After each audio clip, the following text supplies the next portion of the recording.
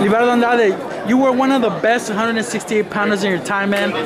Before I ask you for this fight, I just want to ask you about the WSBB tournament. There's all the top 168 pounders. They got George Groves, they got everybody in there.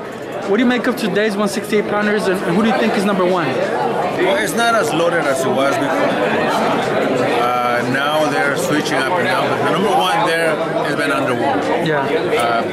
Like him or not, that guy, so he just knew how to win. You would still consider Andre Ward the best 168, even though he's retired now, he's gone? Right at the same level or the same thing, Joe Calzaghe. They just knew how to win. It didn't matter what it took, they just knew how to win.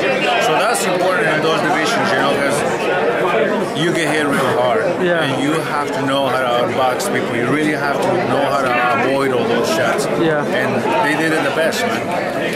Have you seen Lucian Buta's recent fights? He hasn't looked the same from when you fought him. Do you think you took a lot away from him? Do you think you're part of the reason? I like to believe that. Just an ego thing, you know. But you know, Lucian is an amazing person.